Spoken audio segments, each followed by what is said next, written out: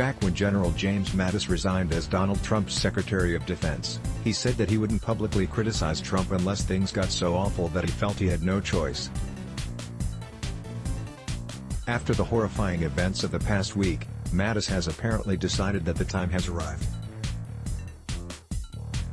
He's finally ripping Trump to pieces, and is it ever a doozy? In a lengthy statement, General Mattis says that Donald Trump is the first president in his lifetime who tries to divide us and that we are witnessing the consequences of 3 years of this deliberate effort. We are witnessing the consequences of 3 years without mature leadership. Mattis specifically condemns Trump for violating the rights of the peaceful protesters outside the White House for the sake of a bizarre photo op. This is nothing that scores of others haven't already said.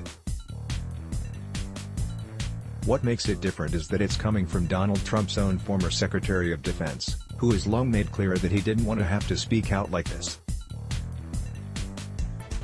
Remarkably, General Mattis goes on to talk about how we can unite without Trump, but it will not be easy. It sounds to us like Mattis is talking about a post-Trump future after Donald Trump loses the election. While there is no specific mention of the election, this almost feels like an endorsement for Joe Biden in November.